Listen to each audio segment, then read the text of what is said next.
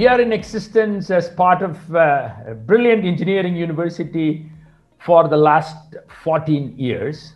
And if you look at it, recently, Thapar University was ranked the #1 private university in the country by the best international rating agency, Times Higher Education, THE. So, and our computer science program is one of the best in the country. If you look at our business school, we are about 14 years old. And last week, we got the intimation from AACSB. That is the most respected accreditation body. Only 17 business schools in India are accredited. And we got the message from them, our final report for accreditation is accepted. Now one progress report and a visit, we are more or less guaranteed that we will be accredited. When we are accredited, we will be the youngest business school to be accredited, and we will be probably one of the 25 schools in the country. We are talking about out of probably about 3,000 schools.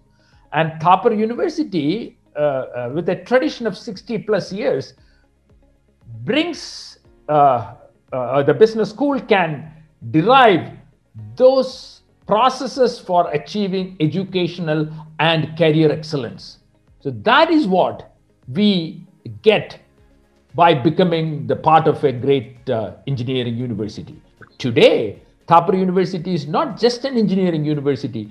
We have a solid economics program, psychology program, a brilliant school of liberal arts and sciences this year we have founded. We even have faculty members from Italy and United States and Australia. I'm not just talking about Indians, Australian and Italian. So we have a diverse group of global scholars teaching on all these programs. Our admission process is slightly, you could have an excellent score in one of those tests, but there's no guarantee that you go in. But you could also have a poor score, but if you convince during the interview and other activities, because it's a kind of a bit long drawn process, but once they go through that, and if they can convince that they are somebody unique, and they will contribute to enriching that learning experience of the group, then they have a good chance of getting admitted. So we don't have a cutoff, a unidimensional cutoff. It is always a composite performance we look at. We do extremely well with the two of those two diversity you talked about. Gender diversity, for the last 3 years, we are either about 50 to 53% females. We have more females than males. And other background disciplinary diversity, we are doing extremely well. We have more non-engineers today than engineers. We started as all engineer school to now probably about 65% of non-engineers. We are doing very, very well. Geographic diversity, we are pan North India. We don't have that many students from the South, but we are open to having students from all regions and all regions of the world. Now, I would say this is one of the most important questions. If I look at the last 5 years, it has always been 90 plus, and many students, they go back to their family business, or they're not interested. Otherwise, we could have gone beyond 95. It's 90 plus. And if I look at last year, the average salary was about 7 lakhs, and the highest was about 14 or 16, that range. And if I look at the 5-year highest, it's somewhere around 24 lakhs highest, but average was fluctuating between 6 and 7. And this, fortunately, COVID did not affect us that much. What COVID has done is it slightly extended the placement season. That means we had to kind of sit quiet and do everything right and wait for some more months to place our typical 88, 90 this year. But generally it is up to 92, 91.5. So 90 is a good number for our placement. I've worked across the world. I've taught in 7 different universities across the world: US, Japan, Netherlands, Germany, Denmark, South Korea. I think if you come to our campus and infrastructure is as good or better than these top universities in the world. You name it, whether it is auditorium or whether it is classrooms or cafeteria or hostels. It's like a 3+ star hotel. In some areas, it is more like a 5-star. So, and also I'm not talking about me, but we as a small family of LMTSM, we are very particular about keeping our campus clean and beautiful, and it is green. And I myself have posted hundreds of pictures of green, beautiful campus on Google Maps.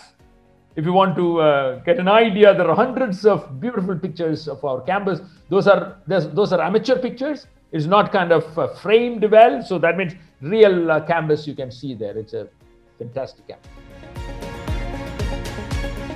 I would not say that location is not important. Location is definitely important. But if I look at the last 5 years of our business school's existence, see, I joined the school about 7.5 years ago. We get top class professors coming from all over the world. An airport is about 35 minutes from our school. Chandigarh airport is 35 minutes. So location is important, but even more important is innovative curriculum, excellence seeking pedagogy, our corporate connect, our global connect. We even have programs where students can spend 3 semesters here, go to the US and spend 1 full semester and a summer. You get an MBA from us and an MS from the US. And if you get a STEM MS, they can also stay there without any visa issues for 3 years. So we have great global connect, extraordinary faculty. If you look at our NIRF ranking, a 14-year-old school, we are already at 54 NIRF ranking. And if you look at the research component of our NIRF ranking, we are 19. We are better than several IIMs, 19. This is a data students can go and verify. So we do very well, and we are very dynamic with respect to curriculum design and pedagogy. The general idea of any business school in the world is corporations at the center and the government and community and employees and citizens all around the corporations. So they are the ones creating wealth. Our business school, our paradigm is both corporations and the society at the center. So the traditional assumption is that there is a free market out there. The role of every corporation is to maximize shareholder wealth. So our assumption is that everything we do, corporations or society or government or business schools, should maximize stakeholder wealth, overall societal well-being. If a society is doing very well, by default corporations do well. When corporations do well, that will have a positive reinforcing effect. So when we think about pro-social, no society can sustain itself if it is not pro-social.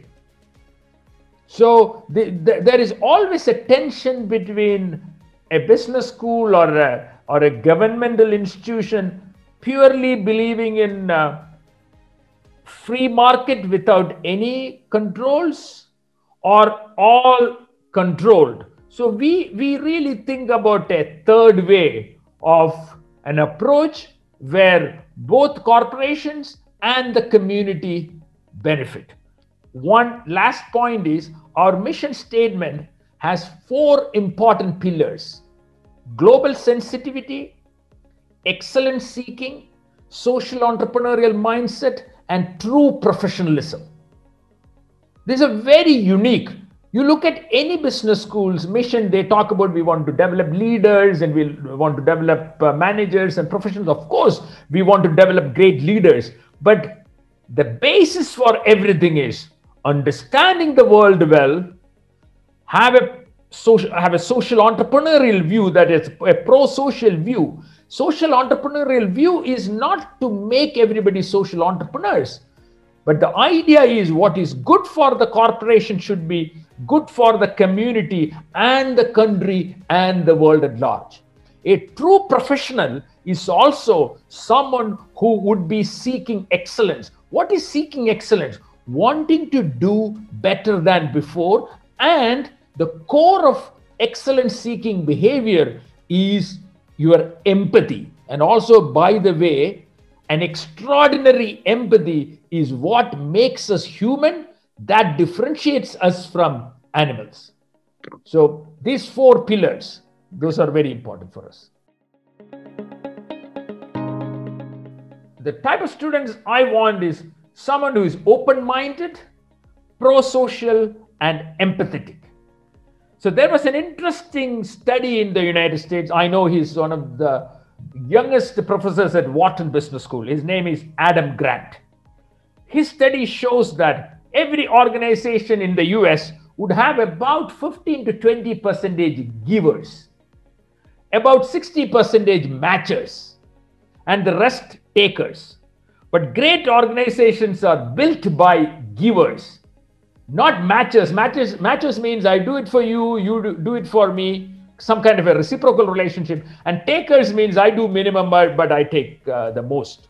So great organizations are built by givers, not only organizations, but also countries. So we would like to have students who would have a good chance of becoming a giver. And giver is not a loser.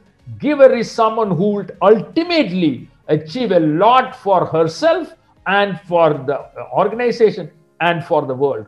Those are the types of students we would like to have, and exactly those are the types of students we would encourage them to apply. An open mind, if they don't know whether they are a giver or a taker or a matcher, but with an open mind, if they can come in. And empathy is very, very important. Empathy and openness. Why? Because we believe empathy is the mother of excellence.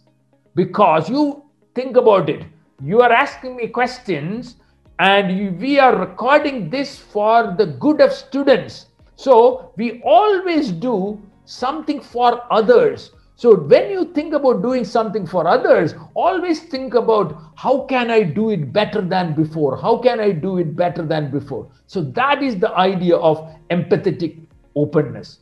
We are looking for those kind of students. 7.5 years ago, I consider our biggest contribution to the school was we came up with a passionate tagline, New India starts here.